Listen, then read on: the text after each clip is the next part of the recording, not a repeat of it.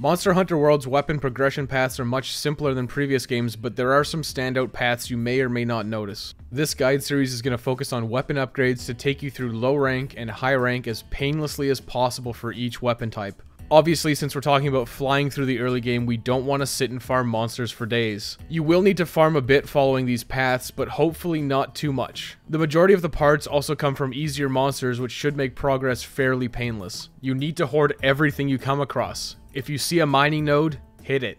Bone pile, take everything. The last thing you want to do is have to go randomly find some bones or minerals for an upgrade. Everything you gather will be useful, and you'll save time by gathering as much as you can along the way.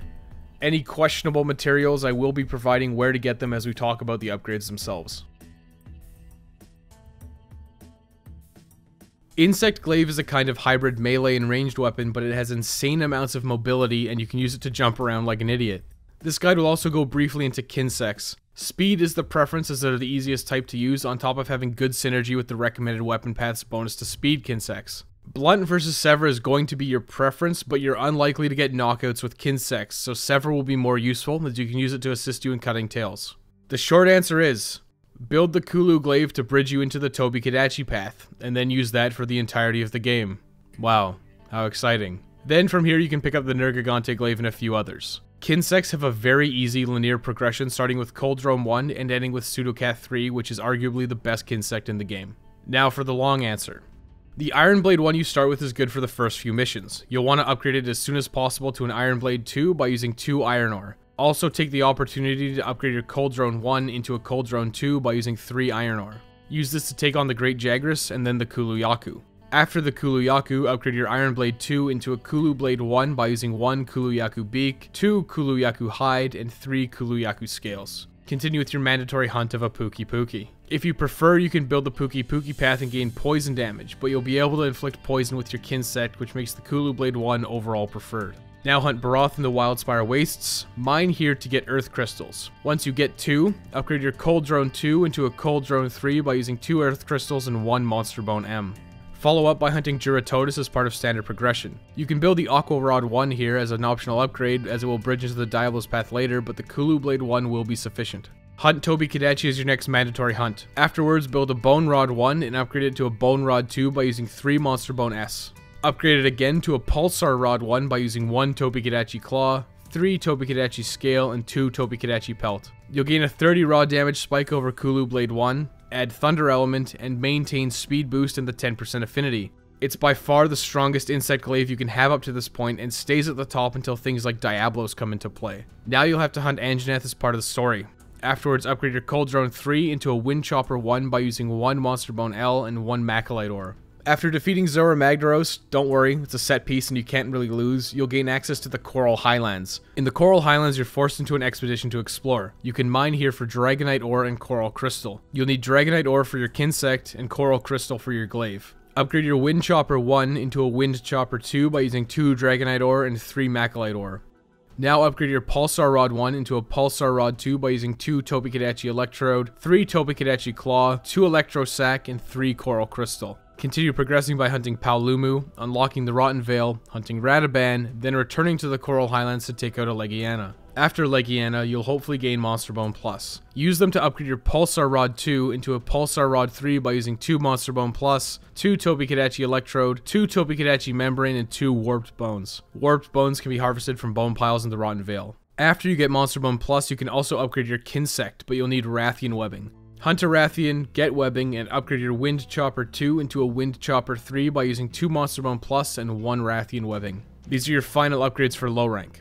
Finish up your mandatory hunts of Odogaron, followed by Rathalos and Diablos in whatever order you choose. After beating the Zora Magdaros set piece and killing a deceptively strong Puki-Puki, you'll gain access to high rank quests. Congratulations, the baby gloves are coming off.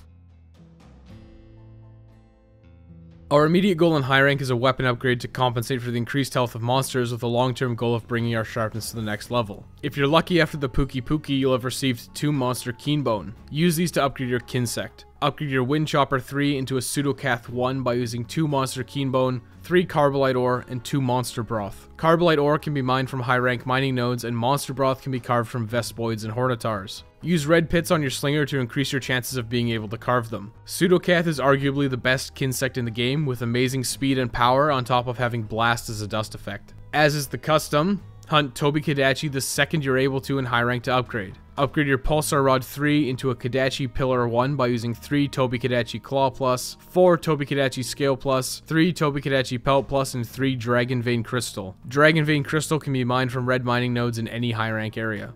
You have an option here. You can continue with the main story and hunt down the Pink Rathian, or you can go for Diablos for another upgrade to your weapon.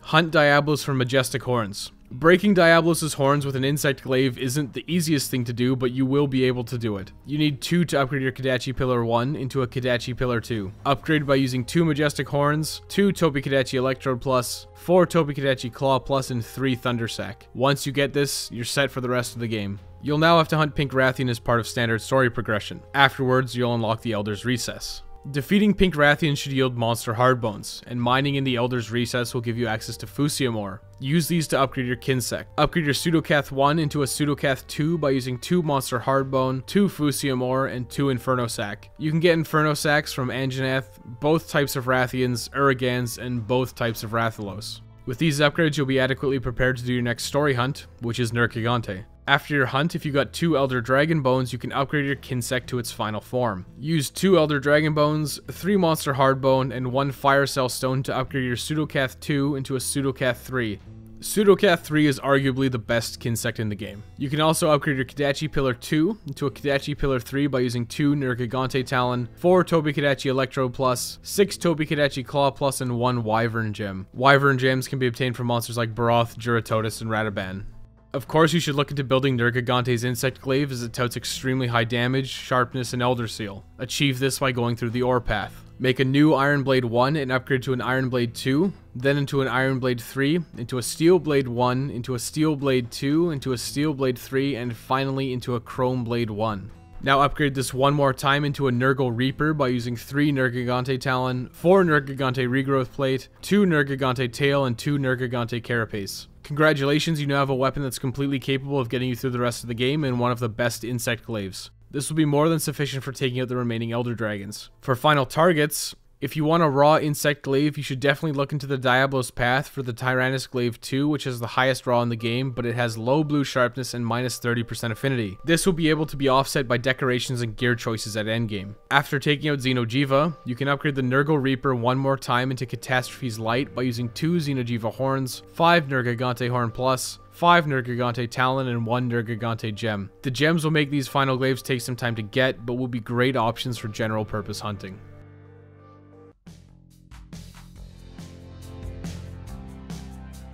Thanks for watching. If you thought this video was helpful, please consider subscribing to the channel. Guides for the rest of the weapons are on the way.